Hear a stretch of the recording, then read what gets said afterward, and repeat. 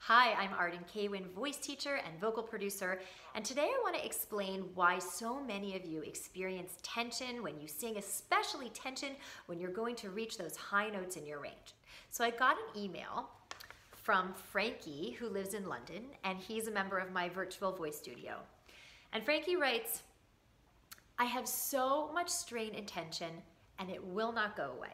I have watched hundreds of videos, honestly, if not 1,000. And when I push more to try to increase the pitch, my voice flats out. My throat strains, and the pitch and the note hitting it just isn't there. It's just one pitch, and the more I push, the more I strain, and the worse I feel. How can I eliminate this to hit new notes? Frankie, I'm so glad you wrote with your frustration, because I guarantee you, you're not the only one experiencing this. You're experiencing the negative feedback loop of tension. You may have noticed in Frankie's email, he uses the word push a lot. I tried to push my voice to my range. I tried to push the pitch. And my guess is that Frankie does not quite have a stable and efficient understanding of his support, that he's doing a lot of pushing. And pushing ain't support, okay? Support involves stability. Push eliminates stability and whacks air out of your body. The way you know if you're pushing is by knowing what direction the muscles are going in.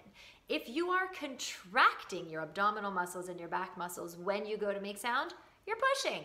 And by contracting, what I mean is taking the abdominal muscles and constricting them in.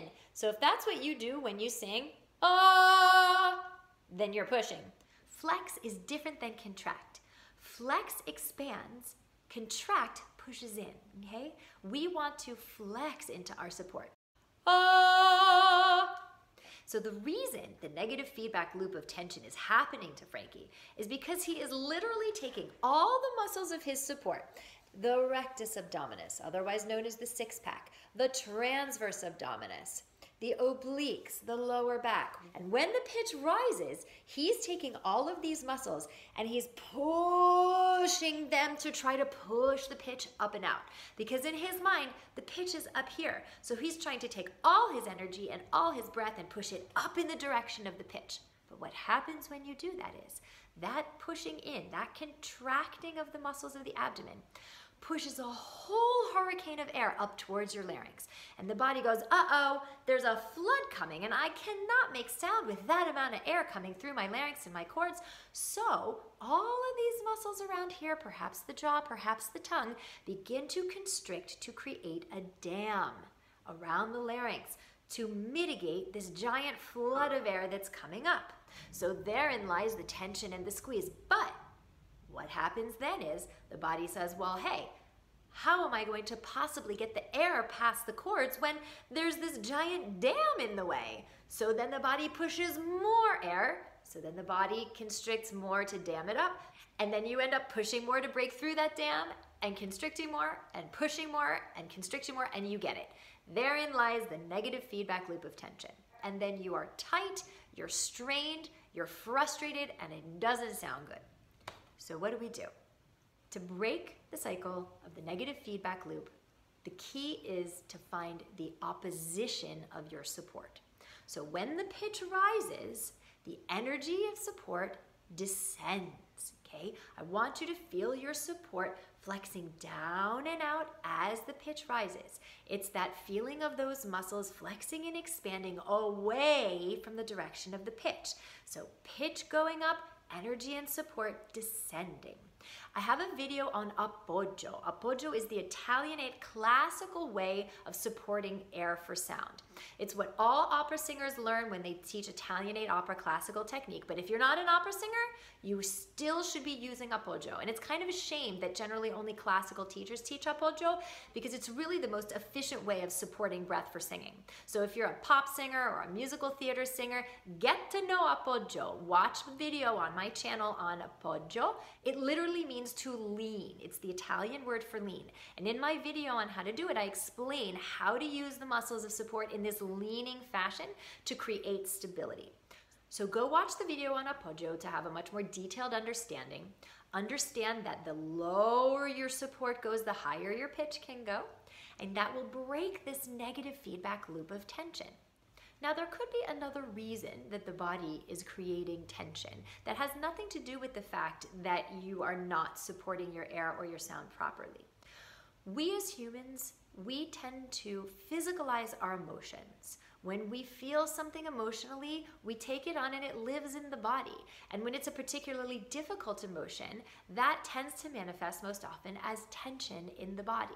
So if you have a good understanding of your support, you understand apoyo, you understand stability, but you're still experiencing tension in certain places, it could be that there are some ways that your thinking is sabotaging your singing, meaning your thinking is sabotaging the body and not allowing the technique that you know to actually take root.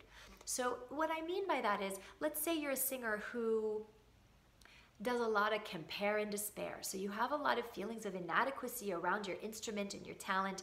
Why does this singer get the part and I didn't? Or how come he can reach that note but I can't? And you're constantly putting yourself down with the negative inner critic.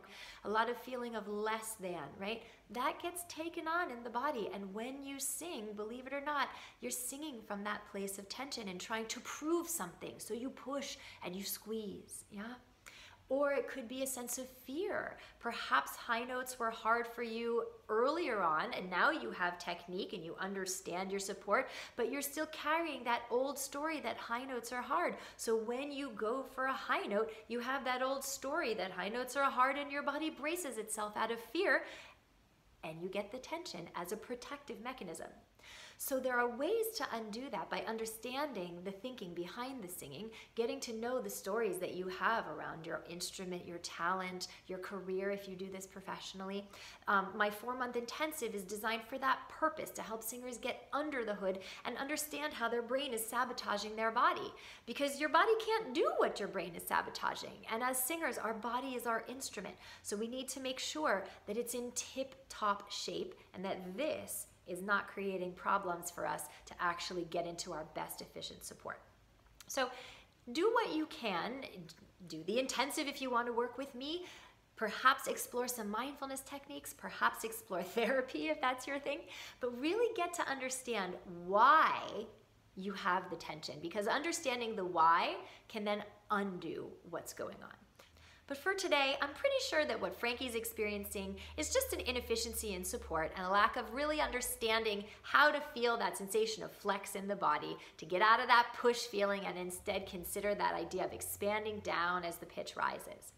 So go check out the video on apoyo. Consider this idea of opposition. As the pitch rises, the support and the energy lowers.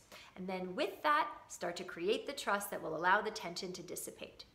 If this has been helpful to you, go check out my website, ardenkaywinvocalstudio.com. I have a lot of other tips and technique exercises, vocalises, motivational content for singers. And while you're there, be sure to sign up for email updates to become a member of my virtual voice studio. You'll get instant access to a powerful video training called Be a More Consistent Singer. And you'll get first dibs on singing workshops and masterclasses, as well as access to studio member-only tips, tools, and insights I don't share anywhere else. Remember, I always say, your voice is a unique gift that the world is just waiting to receive. Thank you for letting me be a part of that journey and for helping me create this compassionate rather than competitive community of singers here supporting each other as we reach our potential. I'm Arden Kaywin.